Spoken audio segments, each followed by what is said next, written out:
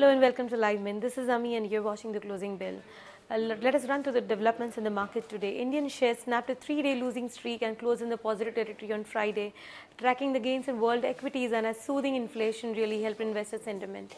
We had wholesale price index inflation for May, which came in at 4.7%, down from 4.9% a month ago, which led to indications that RBI still has some leeway to cut interest rates from here on.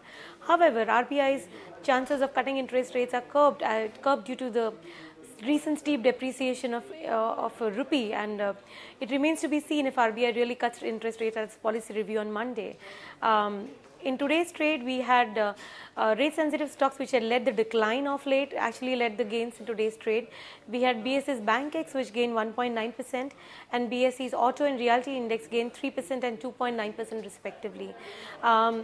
FIIs actually have poured in $14.9 billion in Indian equities for the year to date. However, their interest has been tapering off late, and they have actually there are actually outflows in June from their end for more than $900 million in Indian equities.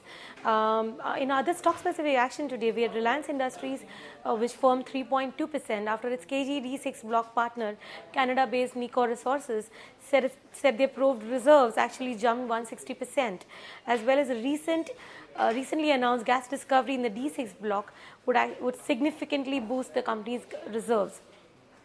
Amongst bad news, we had MMTC, which declined for the second day in a row by its daily limit of nearly 10% and tumbled to its lowest in nearly 6 years after the company fixed a very low floor price for its offer for sale that concluded yesterday. At the same time, we had NSE's VIX or volatility index, which actually fell by 5.6%, indicating that we may not see volatile times in the coming week.